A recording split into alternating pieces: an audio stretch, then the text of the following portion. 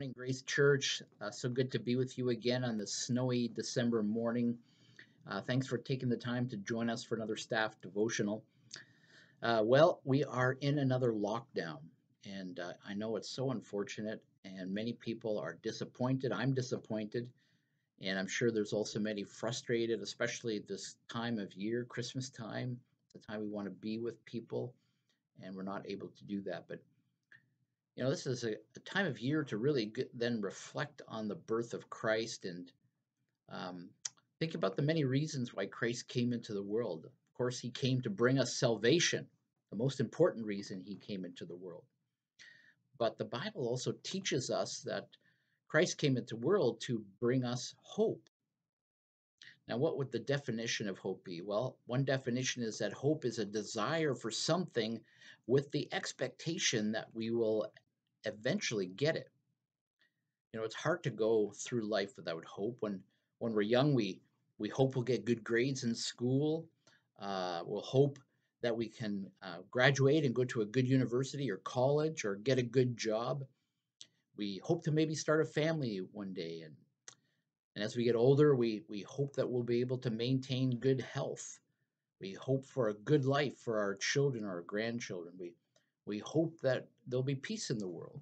All these things we hope for. I think these days we hope that we'll be able to return to life that's somewhat normal again.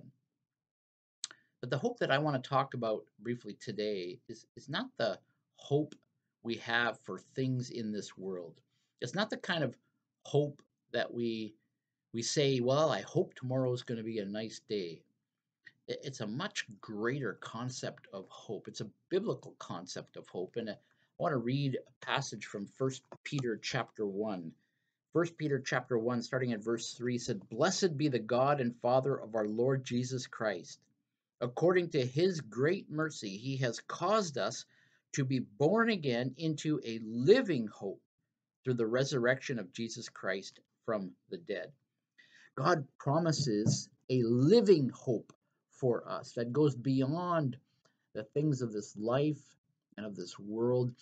And then this living hope, verse 4 says, is an inheritance that is imperishable, undefiled, and unfading, kept in heaven for you. What is that hope? Well, it's kind of what Paul talks about in Colossians chapter 1 and verse 27. He says that God willed to make known what are the riches of the glory of this mystery, which is Christ in you, the hope of glory. You see, the hope we have is this living hope, is the sure hope that we have that when we put our faith and trust in Christ, we have the guarantee of an eternity in heaven with him.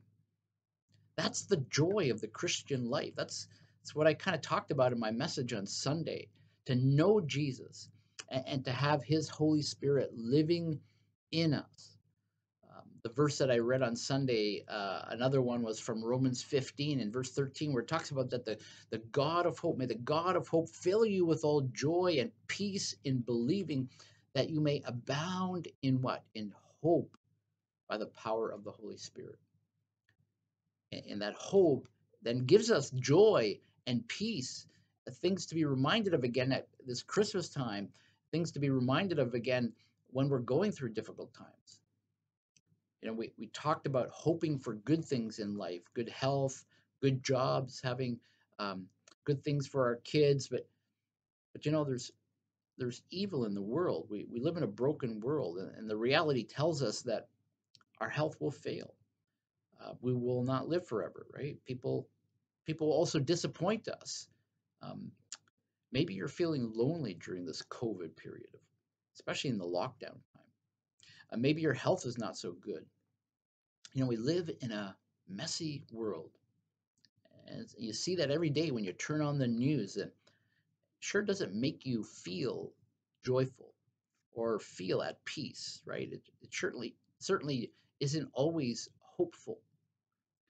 But the Bible talks about a different kind of hope. Paul says in Romans 5:5, now the hope does not disappoint, the hope that we talk about from Scripture, because the love of God has been poured out in our hearts by the Holy Spirit He has given to us. God loved us and provided salvation for us through Jesus. And then through Him and His Spirit living in us, we have a real hope, a living hope. And that's what can bring us true joy and true peace in spite of living through a pandemic, in spite of a lockdown, so we can't celebrate Christmas like we usually do. The hope the Bible talks about is not like the deceptive, empty, false hope that the world offers us. The Bible talks about hope that is sure and certain. It's a real hope that we can have confidence in. Even when we have, in a sense, lost our hope in the things that the world offers us, because those things will just pass away. Hebrews 6:19 is a wonderful verse. It says, "In this hope we have as an anchor of the soul, both sure and steadfast." Our hope in God is sure and steadfast. It's an anchor because God never changes. See, I trust that this will maybe help encourage you in a time when we're going through um, this pandemic and being in isolation, and it's Christmas time and we're just discouraged. Let this message of hope encourage you in the days and in the weeks to come, because we can have hope in times of trouble. We can have a real hope, even when things aren't going as planned. When you're feeling alone, when you're feeling discouraged, God is with you. You never have to say, "Well, I hope God is with me," because He promises to be with us. He promises to never leave us or forsake us. He's with us. He's with you, even in the midst of a pandemic lockdown. And He promises to bring you joy and peace again this Christmas through your faith and trust in Jesus and the Spirit that lives within you. And that is real hope. Well, thanks for watching again today, and look forward to seeing you again in the new year. Next week we have our Christmas Vacation Bible School, and so we're going to be encouraging people to be watching those videos the week leading up to Christmas, and then we're going to take a break between Christmas and New Year, and then we'll pick up again in the new year. So God's blessing to you, and I do wish you a very blessed Christmas.